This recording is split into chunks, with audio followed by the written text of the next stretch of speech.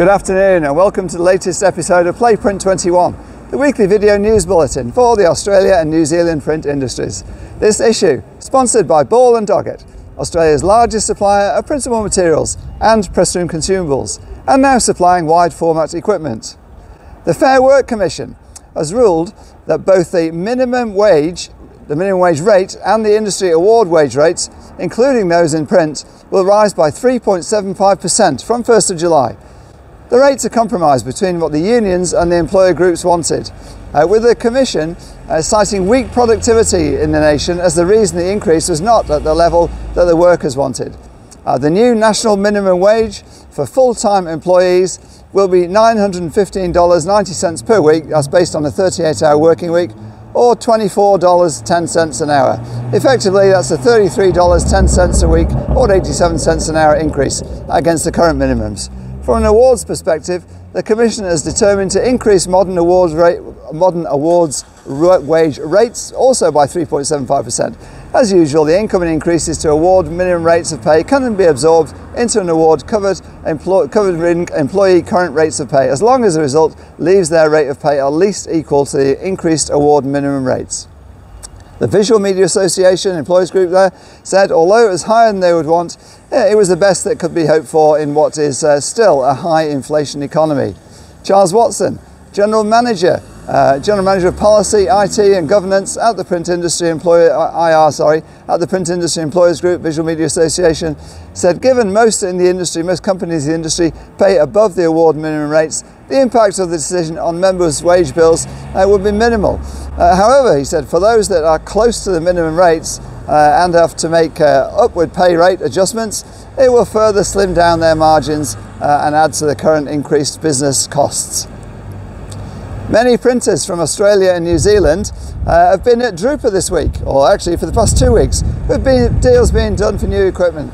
Australia's largest wholesale printer, CMYK Hub, has made its first inkjet investment at drupa by acquiring 2 Canon Varioprint IX3200 cut sheet presses at the show.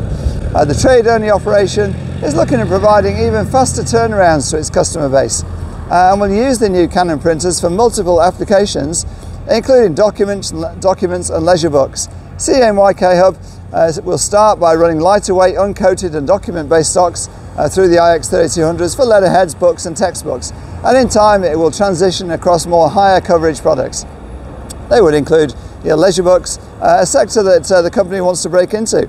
CMYK Hub also made Australia's biggest ever order for Canon Colorado M5W roll-to-roll UV gel printers, and will install them in all its print facilities across the country over the coming period.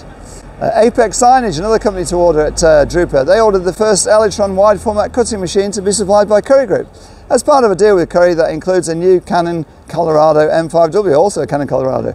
Apex ordered the Electron Spark C flatbed cutter with the Colorado as the digital print solution, significantly upscaling its digital print capability. It specified the end-to-end solution to enable it to differentiate its print products.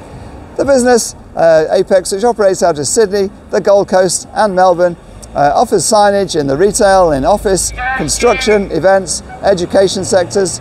The greatest show on earth came to an end on Friday, with the 11-day drupa setting the scene for the next 4 years in print. It was an honour, in fact, for me to lead the unrivaled Print21 team covering the show. We covered it from start to finish, and to see so many of you over there.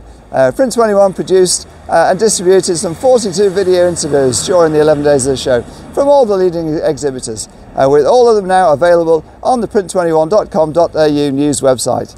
You can check them out anytime to see what the new developments are, and you can watch my 5-minute video shining the spotlight on the major trends at the show, highlighting what the themes were and what they mean for print down under.